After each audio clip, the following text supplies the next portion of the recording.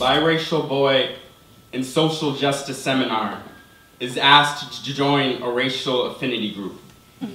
People of color or white. White boy does not want to infiltrate safe space for people of color.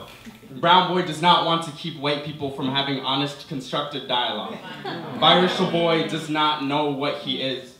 Recalls posting a survey on Facebook in middle school asking how people categorized him, that it would determine his clothes, his music, how he spoke. Biracial boy wishes his skin came with an instruction manual.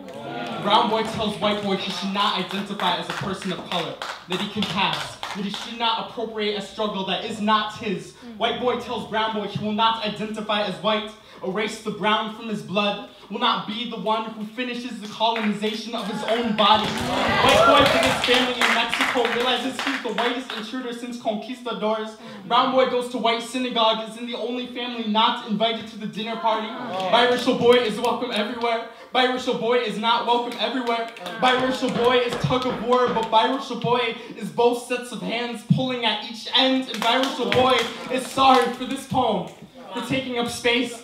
Does not know if it's his white self that's doing so, if it's even letting the brown self speak. White boy apologizes for his privilege. Brown boy resents white boy for taking up so much space with apologies. White boy says, I'm sorry. Brown boy says, you're doing it again. Brown boy hates his white. His legacy like shingles all over his face. White boy gone, but biracial boy, the brown family is still white, still looks like coyote. Biracial boy is both the discolored sheep of each family and the dog that hunts it. Wishes he were purebred and not a mutt. Brown boy asks white boy what it's like not to get profiled, to go to your cousin's wedding in Arizona and feel safe. White boy goes to white barbecue, meets white cop does not know boy is biracial, starts talking immigration policy. Brown boy screams, hides inside white skin silence, white skin shield, white boy protected, white boy savior. Brown boy does not need white savior, strikes back at white self, but biracial boy during Latino uprising does not know if he should sit down or speak up to which army society has drafted him.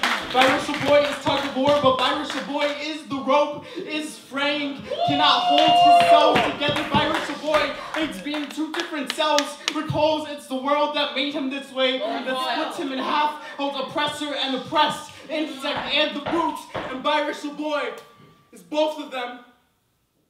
So done.